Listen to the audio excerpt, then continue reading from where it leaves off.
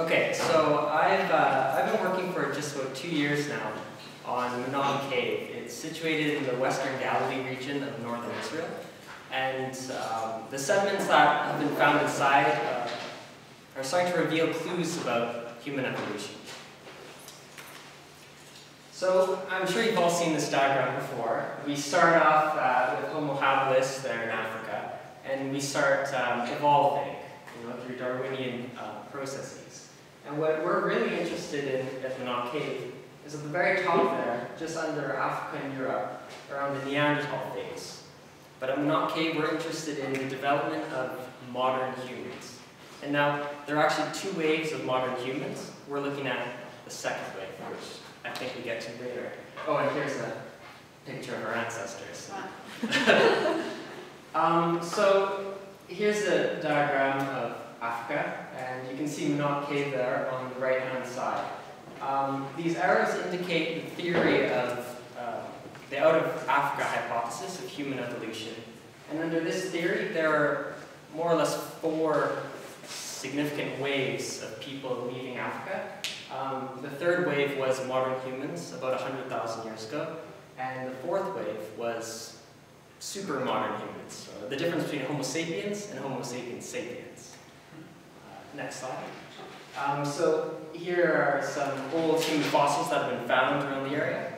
That School and Quazef are the Homo sapiens, so they're wave 3, 100,000-year-old fossils that look like us, but they're not quite us. This is us. This was found in Manot Cave. It's just a calvaria, but they've done an analysis, and it is anatomically modern human, and it's dated to 55,000 years ago. And now that is within the time frame of Homo sapiens sapiens. So Manot Cave, it's important. I mean, it has the potential to rewrite human evolutionary history. It's published in Nature, and in the cave we just found this one calvaria, but that doesn't really tell us much. And so what I do is geoarchaeology. I look at the dirt. And what we're really interested in is this transition from Middle Paleolithic technology, Upper Paleolithic technology. And that might not mean anything to you now, but hopefully by the end it'll mean a lot. So this is inside the cave. It's sloped about 20 degrees down. And the area I'm working on, area E, is at the very top of the slope. And we think, because it looks like a talus flow, that the old entrance to the cave was in my area. And this cave was sealed 30,000 years ago, meaning that everything that happened for history until that point has been sealed off. So it's like a photograph. You can analyze the past with relative certainty. It hasn't been altered. And now this is the mode 4, or this is Homo sapiens sapien technology. It's called mode 4. And its signatures are blade technology and the adoption of new techniques of making tools, such as using bone instead of just rocks. And so what do we find at Manot Cave? Well, we find flakes, and we find bone tools. This is a very promising evidence from the archaeological record. But we want to know more. So next slide. Another picture of the cave. When people first entered, they thought it looked pretty, so they thought, hey, maybe the people here were doing ritual behaviors. But no evidence has come up from that. I'm not in this photo, don't try to look for me too hard. But this is what we do, we excavate. And the next photo. And sometimes we find things that spark a lot of interest. This is, well, does anyone know what this is? Yes? World's oldest fireplace. It is a fireplace. Not the world's oldest, that might be in South Africa. But it is a hearth feature. So this tells us that people came in this cave, modern people, and they sat down and they built a fire. Well, we think they built a fire. They could have brought it in from outside, but due to the nature of the hearth and the number of hearths present in this area, we're pretty sure they had control over fire. And now what I do is, John explained earlier, we take blocks of sediment out, cast them in resin, cut them really thin, glue them to a slide, and look at them under the microscope. And this enables us to look at really small things. It's very significant because if you take a rock and smash it and mix it in the dirt, you won't find much even if you sieve it. But next slide. If you look closely under the microscope, under plane polarized and cross polarized light, things start to appear.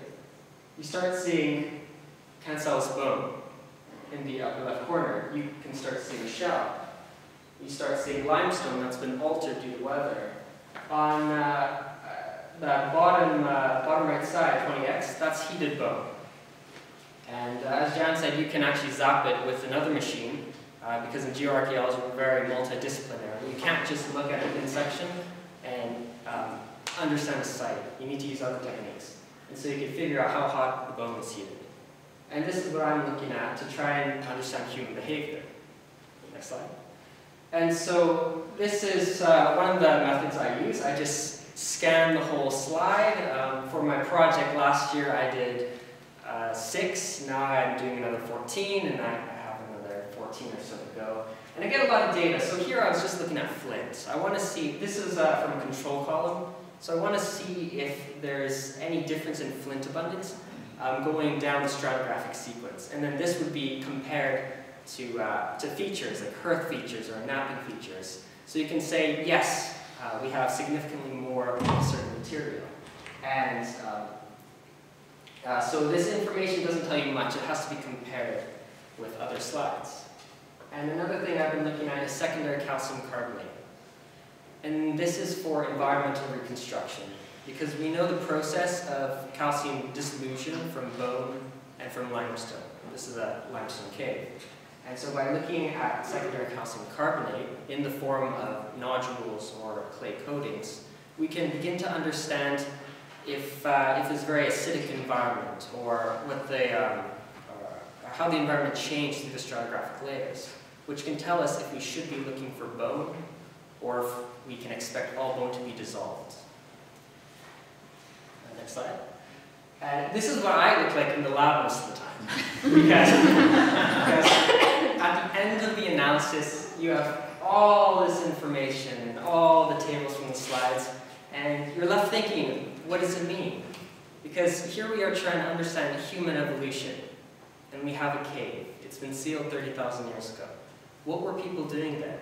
We know they made a fire. Okay. We find tools. Okay, there was one Calvaria. But were they living in the cave? Was it sustainable? Were they exploring the cave? Were they only in that upper region? Well, I can't really answer any of these questions right now. We're still doing the analysis. I've only looked at 1 year's worth of excavations. But so far, I think we're well on our way, and hopefully I'll be able to continue this project in the future. But that's what I have for now. Thank you.